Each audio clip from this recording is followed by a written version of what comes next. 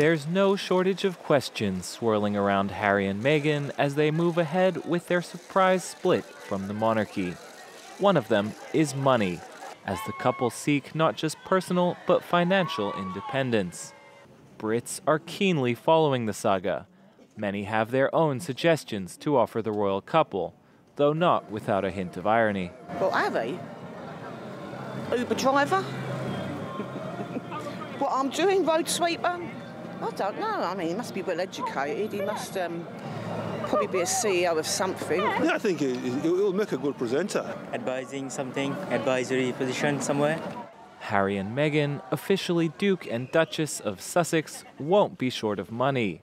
Harry's personal fortune is estimated at 30 million euros. The royal allowance he earns from British taxpayers only makes up 5% of his income. The rest comes from private investments controlled by his father, Prince Charles. Freed from royal duties, Harry and Meghan could make millions more every year, more than Barack Obama or David Beckham, according to some communications firms. Riding on their global renown, they could write a book, give speeches, even launch their own company to sell Royals-branded products. As for Meghan, she could resume the acting career that made her famous.